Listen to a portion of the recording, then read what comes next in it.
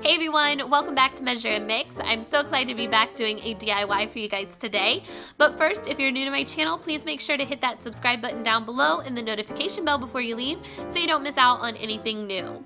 Today, my DIY is going to be an advent calendar for Christmas, and I'm making this out of some burlap fabric that I received from burlapfabric.com. And if you guys are looking for some nice, affordable burlap that is nice quality, then I definitely recommend that you check their website out. They have all sorts of different types of burlap. They have different colors, burlap by the yard, burlap ribbon, and then they have different products made with burlap. So I will link their website down below in the description box so you can check them out. Now let's get started on this advent calendar.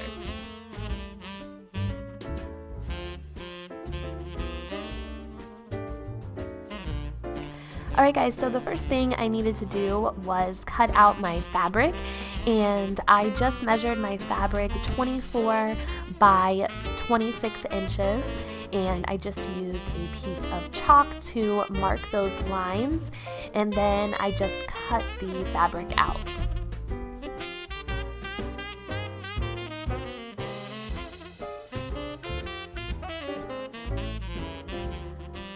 Then on the sides that measured 26 inches, I folded those down and used my hot glue gun to make a hem, just so that way the edges wouldn't be frayed and they would have nice clean edges.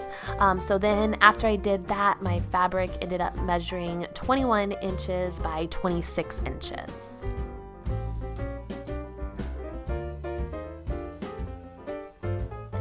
Alright, so now what I'm doing is taking 4 of these small dowel rods from Dollar Tree, and I'm hot gluing them together to make one long dowel rod that measures about 24 inches long. And you don't have to do this, you could just buy a long dowel rod, but this is what I had on hand, so I am using it. And I'm just going to hot glue it down onto the top of the burlap there, that cut edge where I cut that piece off, and then I'm just going to fold it over and hot glue that down, and about an inch of the dowel rod sticks out on each side. And then the bottom of the fabric is already cut with this little fringe that comes out, which I think looks really nice, and it doesn't like pull apart easily, so it's already how they sent it to me. So I'm just gonna leave it like that, but if you didn't have this, you could put a dowel rod at the bottom too.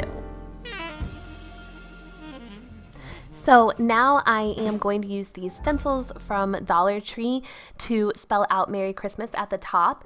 And yes, I am aware that that is an S there and not an R. I just used it as a placeholder to kind of measure out my letters to make sure that they were even when I was putting them out.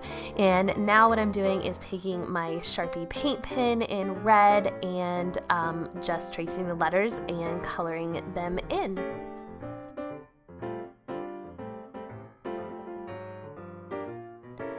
Now I'm going to do the same thing with the stencils for the word Christmas. I'm just going to lay them all out first, making sure that I can fit all of the letters on here, and they just fit.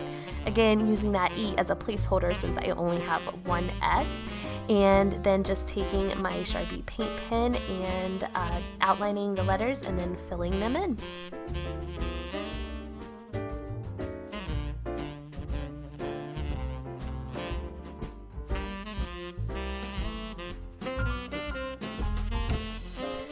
Next, I'm going to cut my pockets out.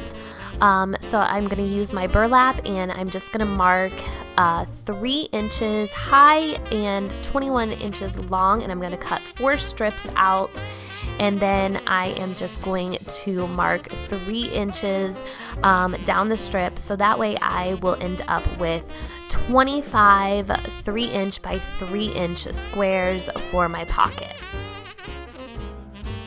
Now I am using these Dollar Tree stencils to stencil the numbers 1 through 25 onto each one of these burlap squares. And I'm just using my black Sharpie paint pen to do this, and I'm trying to keep the numbers towards the bottom right hand corner as close as I can.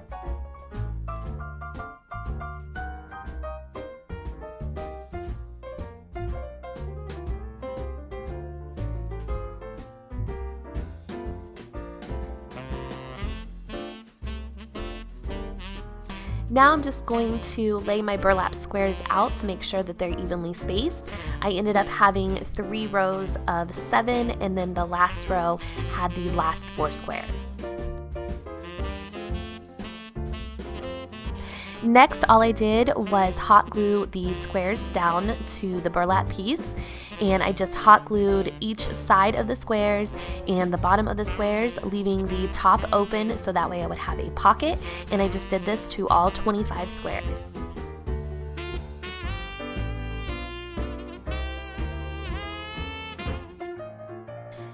Next, I thought it looked a little plain, so I found these stencils just in my stash, and I used this little star snowflake one and stenciled some on the top and then onto the bottom where that space is after the 25.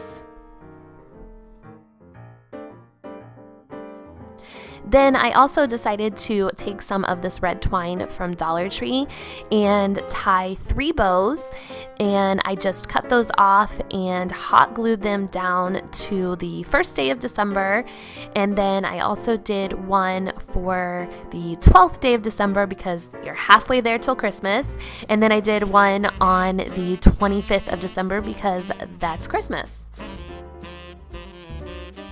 I also used the same red twine to make a hanger, and I just tied a piece to one end of the dowel rod and then the other side to the other piece of dowel rod. And then I hung this in my entryway so that way we would see it every day and not forget to get the piece of candy. And I filled it just with some candy canes and these little chocolate Santas, and then I found these little pieces of chocolate coal from Five Below, and I thought my son would find that hilarious to put the coal inside of there, and that's what he gets for the day. So I think it turned out really cute. We get an advent calendar every year from the store, just the cardboard ones with the chocolate in it, and I think this was really fun to make this one on my own, and we can keep it for years to come and just fill it with different types of candy as my son gets older, or even just different little trinkets as well.